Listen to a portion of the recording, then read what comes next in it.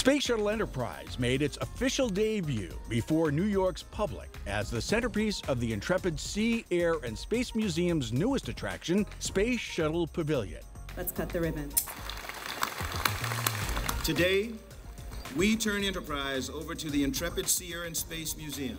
This magnificent machine is a tangible example that our dreams of exploration, of reaching our higher potential, are always within our reach if we try for them. Also part of the grand opening celebration, a host of NASA exhibits, displays, and educational demonstrations showcasing the past, present, and future of aeronautics and space exploration.